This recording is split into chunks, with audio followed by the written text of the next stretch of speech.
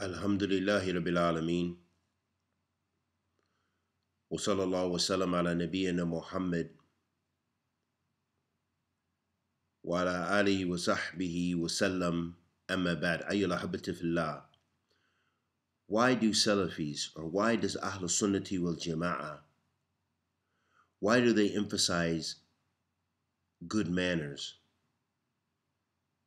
The reason for this, ahabbati fillah, because this is an important aspect of the Sunnah of the Messenger of Allah sallallahu alaihi wasallam, and this is an important aspect of the Minhaj Rasulillahi sallallahu alaihi wasallam, or Minhaj-ul-Anbiya.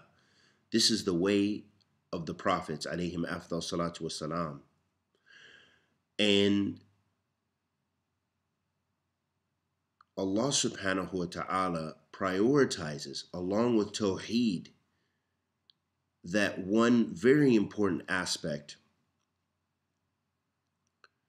be observed regarding manners, and that is being obedient towards one's parents and righteous towards one's parents.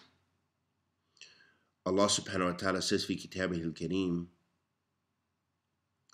وَقَضَى رَبُّكَ لَا تَعْبُدُوا إِلَّا إِيَّاهُ بِالْوَالِدَيْنِ إِحْسَانًا. Allah subhanahu wa ta'ala says, and your Lord has prescribed for you, or ordered you, or commanded you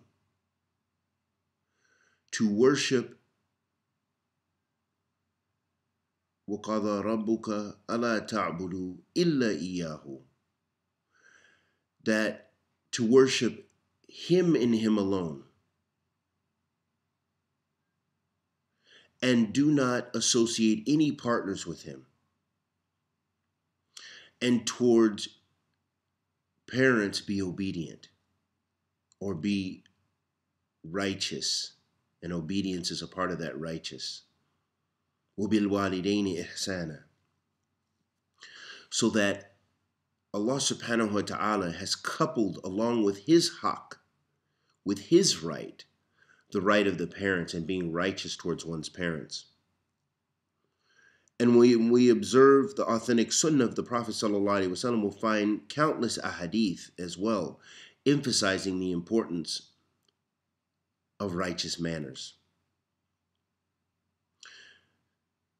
The Prophet ﷺ said, مَا مِن شَيْءٍ أَثْقُلُ فِي مِيزَانِ الْمُؤْمِنِ يَوْمَ الْقِيَامَةِ مِنْ حُسْنِ خُلْقٍ وَإِنَّ اللَّهَ يُبْغِضُ الْفَحْشَ الْبَذِيءَ. The Prophet ﷺ said, there isn't a thing that weighs heavier on the scale of the believer than good manners. And verily Allah hates vile or wicked speech, and going beyond the bounds, cursing people and acting foolish. And Ummul Mu'mineen Aisha radiyallahu ta'ala anha, when she was asked about the Prophet sallallahu alaihi wasallam's manners, that she said, kana khuluquhu al-Quran, that his manners were the Quran, meaning that you could go and when you observe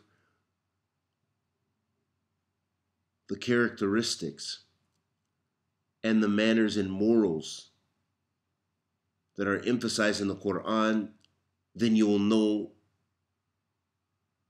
the manners and the characteristics of the Prophet Muhammad sallallahu alaihi wasallam, the humility, the kindness towards mankind, his being a mercy for mankind. You would observe this in his character.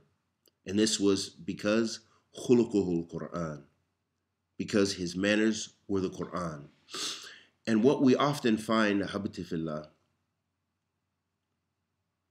is that sometimes ourselves and our brothers and sisters in Islam don't illustrate this important aspect of the minhaj of the Prophet ﷺ in his suluk and his adab, and we fall short.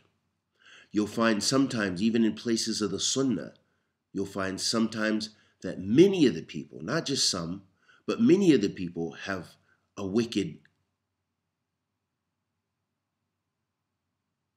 interactions with others, that their manners are poor, that they have arrogance and pride and prejudice, which is not from the Sunnah of the Messenger of Allah sallallahu alaihi wasallam, and this is not the beautiful manners illustrated by Rasulullah sallallahu alaihi wasallam, even though a person may know many aspects of Aqidah and many aspects of the Minhaj and Dawah, but they fall severely short in this aspect of manners. So it's important to strive to be a whole mu'min, to be righteous in how you deal with others. And as we said, the Prophet ﷺ said, "Ma min shay'in athqalu fi mizan al-mu'min yawm al-qiyamah min husn al-khulq, wa inna Allaha yubghidu al-fahish al-badhi." That there isn't a thing that weighs heavier on the scale of the believer than righteous deeds. And this is, of course, after Tawheed.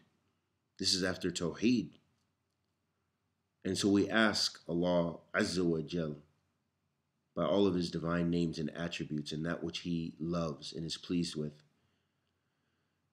to give us guidance, give us ikhlas with thabat, and bless us to improve our character and be kind and gentle towards one another, and in fact towards mankind, to call people to Islam, to call them from darkness into light, to illustrate for them, for the non-Muslim and the Muslims, from Ahl Bidah to Ahl Sunnah, to show them the best character. Because even if you are making hajr of someone, if you're doing it for the sake of Allah subhanahu wa ta'ala, by those dawabit al-shar', then you're illustrating the best. وصلى الله وسلم على نبينا محمد وعلى آله وصحبه وسلم.